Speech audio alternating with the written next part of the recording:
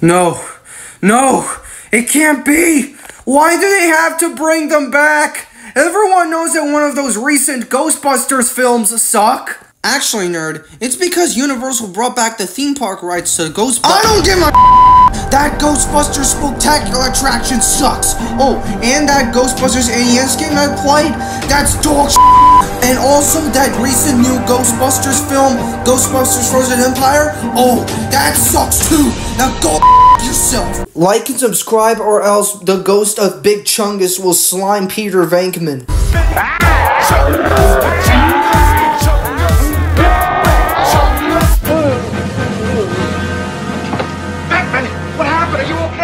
He slimed me. No copyright claim is intended.